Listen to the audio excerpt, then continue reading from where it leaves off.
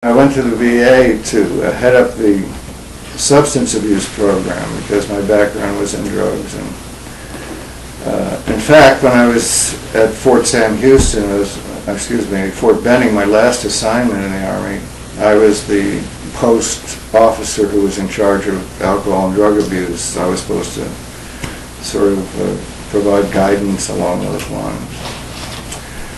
And I was asked to give a speech in San Antonio in a previous assignment about the drug war and all the drug problems that were escalating. This is back in 72, I guess.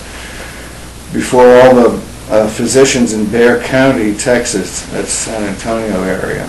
And I presented slides showing how the epidemics were going uphill with heroin, etc. And I said, you know, there's a drug war, but it doesn't seem to be stopping the drugs from coming into the country. They only stop about 10%, so maybe we should be looking at some other approach to this drug problem. But I only threw that in as part of my talk. Well, that was enough to turn off everyone. They figured I was probably a pro-drug guy or something, and no one hung around to talk to me afterwards except one person. So I guess all through my career, I've probably been out of step with the official doctrine about drugs. And after organizing the substance abuse program at the VA and at UCLA, and teaching at UCLA for about 3 years, I went into private practice and did that for a while in a variety of circumstances, and then went from there to, well, I guess you'd say retirement or semi-retirement, and we decided to move after the big earthquake up to Tehachapi, a small town near Bakersfield. And while there, I had some health problems, but I recovered, and they needed a psychiatrist in their rural health clinic. So Judy's a nurse, a psychiatric nurse. We both went to work for them for 3 years. And then we came up here just in the last 3 years. But meanwhile, I had started work on a book, and I'd like to mention why I did that.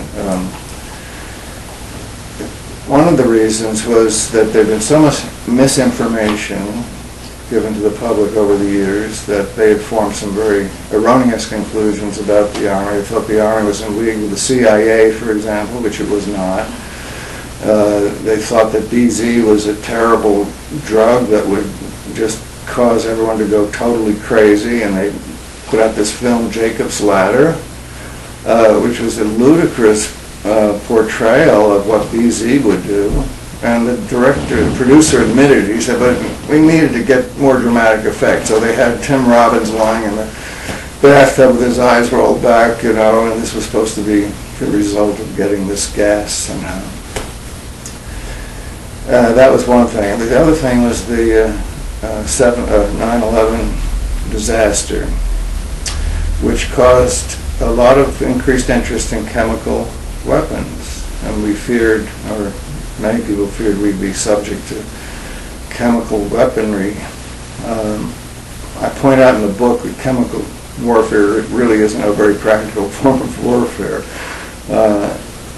It's very hard to get any amount of any kind of incapacitating or lethal gas over any large area. It's just logistically impossible. An example of that was in Japan a few years ago when some members of a cult put sarin in the subway system. Well, only 8 people died, 1,200 escaped and were a little bit sick but recovered fully, so you can see that this was not a weapon of mass destruction, even in a closed space like the subway system. So that was the thing I wanted to kind of allay some fears about. By the way, we have a treatment for nerve agents. We have a treatment also for BZ, which we developed, and which is now used in emergency rooms to treat delirium caused by belladonna drugs, which are closely related to BZ. So we made a little contribution there.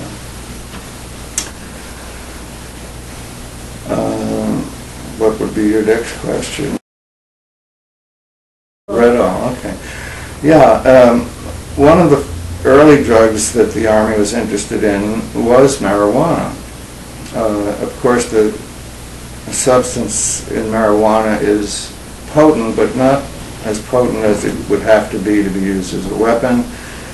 It might get a lot of people high, but it wouldn't necessarily make them unable to function. However, a chemist who was working on contract for the Army came up with a modification of THC. Before that, though, I should have I kind of skipped something. Rather than use THC itself, they found that they could, boil marijuana plants in alcohol and then reduce them down to the substance that was left over, which would be kind of a hash-like material. And they called that red oil because it was still a liquid. And that was potent, but not as potent as it needed to be. So this modification that came along from a chemist working for the Army was called EA-2233. And it was just like tetrahydrocannabinol with a couple of extra methyl groups off to the side. And that increased its potency and duration. And I tested it in in 12 volunteers at 10 levels of dosage, going up to a total of 5 milligrams. And they didn't have the expected not ill effects, but the incapacitating effects. The one man at the highest dose, as I described in my book, he got quite a mellow high out of it, and I was interviewing him, and he said he wasn't worried about anything. He'd be glad to do it again. And he'd never smoked marijuana, and neither had any of the other volunteers for the most part, because back then it was still a street drug, not an army drug. This was 61.